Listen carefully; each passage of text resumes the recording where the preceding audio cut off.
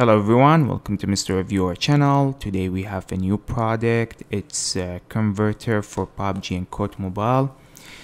And of course, I got this from AliExpress, so it's gonna be in Chinese language.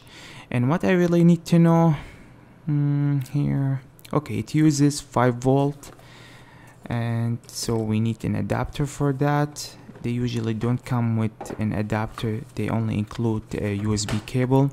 That's the manual, and what I really need to know from this manual is what app does it use, because it's really important to map the keys. Okay, it uses Shootingplus version 3. So what you can do with that app is, if you want to use it and map the keys, you can do it very easily. And here you have the Airdrop box. I like the quality. The quality seems really good for me. I have tried many converters, but this one is different. So you have 2 ports, one for mouse and the other one is for keyboard. Here you can charge your phone and use an adapter. Now this one is gonna hold your phone. Wow, that's really good. It's different. This one is different. Okay. Okay, let me use that again.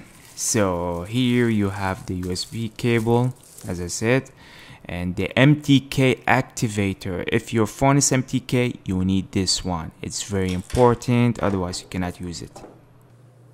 I'm gonna pair it with my Razer phone 2, but before doing this, let me take this out. This is not the correct port. And let's put it here. Since I'm using wireless keyboard and mouse, I only need 1 port. It's blinking, so it's not paired with my phone. Let me get the Razer phone 2. Let's go to settings and connected devices, then pair new device. I don't know whether you can see it or not.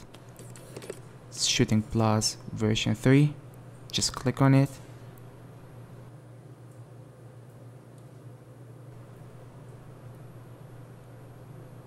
That's it. Let's go back and try it. So let me move the mouse up and down. So if you move it up and down, it's gonna move the screen left and right. It's a good sign. It means it's working. So let's go to PUBG.